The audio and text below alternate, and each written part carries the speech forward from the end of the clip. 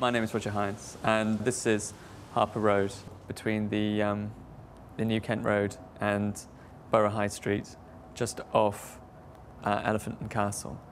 And we're pretty much at the back of all of that, in a post-war council flat consisting completely of bedsits. The building has come to the end of its useful life, and so this insertion, this sort of final procedure is the last thing that will happen to it. So in a way, the procedure is kind of an unusual ending to a building, perhaps.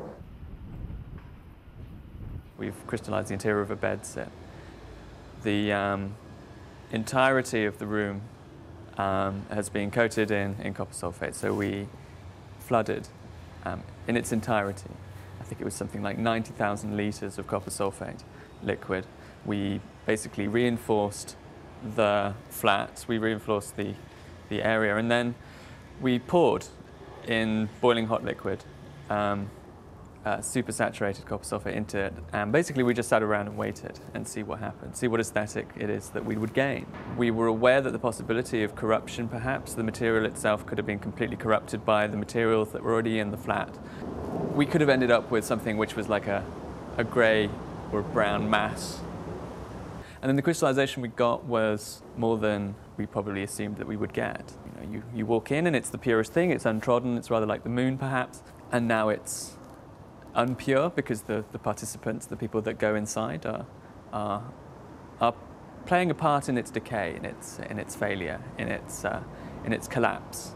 You'll have people trampling it underfoot. This kind of pure crystal is not pure anymore. It's got contaminants. The viewer itself is a contaminant.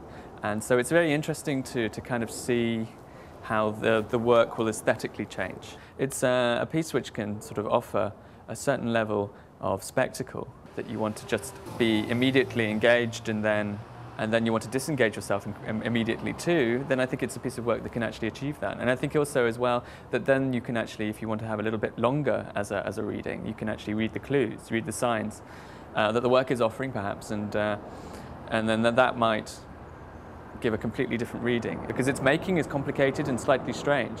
There was a lot of science involved, but it's not a scientific project. We've been on an interesting journey to actually achieve this piece.